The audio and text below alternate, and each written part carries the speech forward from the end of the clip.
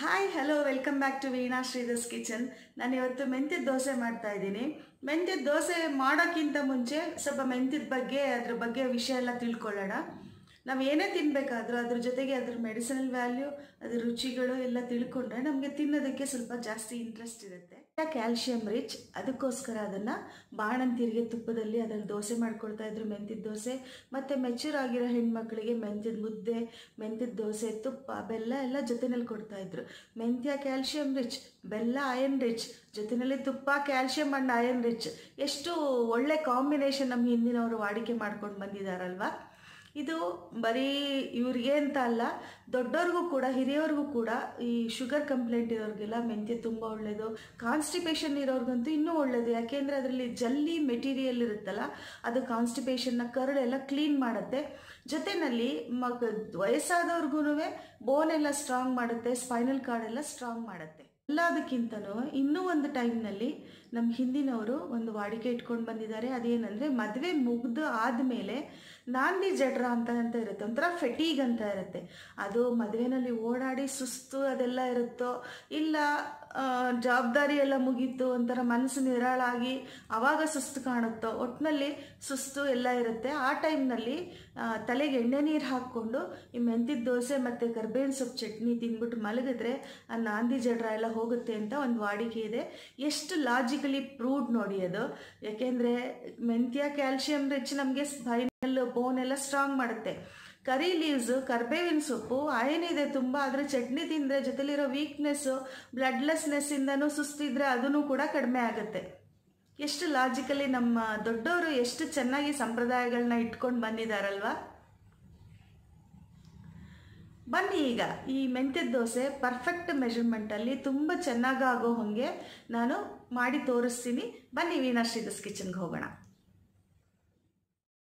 ಈಗ ಮೆಂತ್ಯ ದೋಸೆಗೆ ಈ ಲೋಟದಲ್ಲಿ 4 ಲೋಟ ಅಕ್ಕಿ ತೊಗೊಂಡಿದ್ದೀನಿ. ಮತ್ತು ಈ ಲೋಟದಲ್ಲೇ ಸೇಮ್ ಯಾವ ಲೋಟದಲ್ಲಿ ಅಕ್ಕಿ ಹೇಳ್ಕೊಳ್ತೀರೋ ಆ ಲೋಟದಲ್ಲೇ ಅರ್ಧದಷ್ಟು ಮೆಂತ್ಯ ತೊಗೊಂಡಿದ್ದೀನಿ. ಇದಕ್ಕೇನು ಉದ್ದಿನಬೇಳೆ, ಅವಲಕ್ಕಿ ಏನು ಬೇಡ ಇದಕ್ಕೆ. ಇವಾಗ ಇದನ್ನು ಒಂದು 4-5 ಅವರ್ಸ್ ನೆನೆಸಿಡಬೇಕು. ನಾನು ಆಲ್ರೆಡಿ ನೆನೆಸಿಟ್ಟಿದ್ದೀನಿ. ನಾನು 4 ಲೋಟ ಅಕ್ಕಿ ಮತ್ತು ಅರ್ಧ ಲೋಟ ಮೆಂತ್ಯ ನೆನೆಸಿಟ್ಟಿದ್ದೀನಿ. ಇವಾಗ ಇದನ್ನು ಗ್ರೈಂಡ್ ಮಾಡ್ತೀನಿ. ನಾನು ನೆನೆಸಿಟ್ಟಿರೋದ್ರಲ್ಲಿ ಅರ್ಧದಷ್ಟು ಮೆಂತ್ಯ ಮಿಕ್ಸಿ ಜಾರ್ಗೆ ಹಾಕ್ಕೊಂಡಿದ್ದೀನಿ. ಈ ಮೆಂತ್ಯ ನೆನೆಸಿದ ನೀರೇ ಇರುತ್ತಲ್ಲ, ಅದೇ ನೀರು ಗ್ರೈಂಡ್ ಮಾಡೋಕ್ಕೆ ಹಾಕ್ಕೊಳ್ತೀನಿ. ನೀವು ತೊಳಿಬೇಕಾದ್ರೆ ಮೆಂತ್ಯ ಒಳ್ಳೆ ನೀರಿನಲ್ಲಿ ತೊಳೆದ್ಬಿಟ್ಟು ಒಳ್ಳೆ ನೀರು ಹಾಕಿ ನೆನೆಸಿಟ್ಟು ಪ್ಲೇಟ್ ಮುಚ್ಚಿಟ್ಬಿಡ್ಬೇಕು, ಅವಾಗ ಡಸ್ಟೆಲ್ಲ ಬೀಳಲ್ಲ. ಇವಾಗ ಈ ನೀರೇ ಹಾಕ್ಕೊಂಡು ಗ್ರೈಂಡ್ ಮಾಡ್ತೀನಿ ಮೆಂತ್ಯ.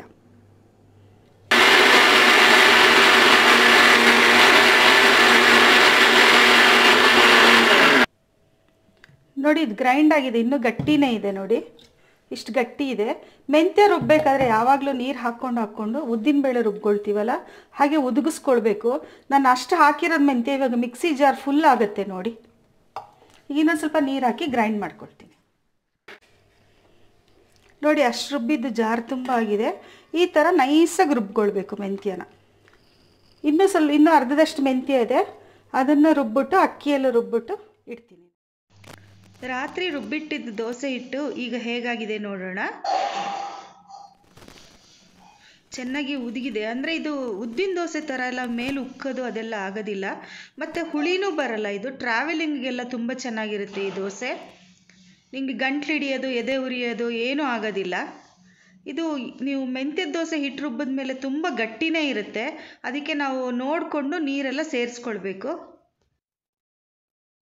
ನಾನು ಚಿಕ್ಕ ದೋಸೆ ಹಾಕ್ತೀನಿ.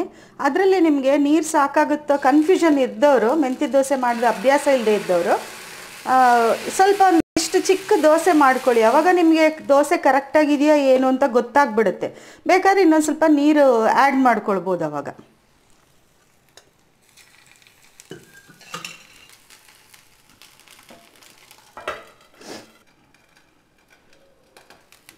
ದೋಸೆ ಆಗಿದೆ ನೋಡಿ, ಎಷ್ಟು ಹೋಲ್ಸ್ ಬಂದಿದೆ ನೋಡಿ. ಉದ್ದಿನಬೇಳೆ, ಅವಲಕ್ಕಿ ಏನೂ ಇಲ್ಲ ಇದಕ್ಕೆ. ಇದನ್ನು ತಿರುಗಿಸಿ ಹಾಕೋಣ.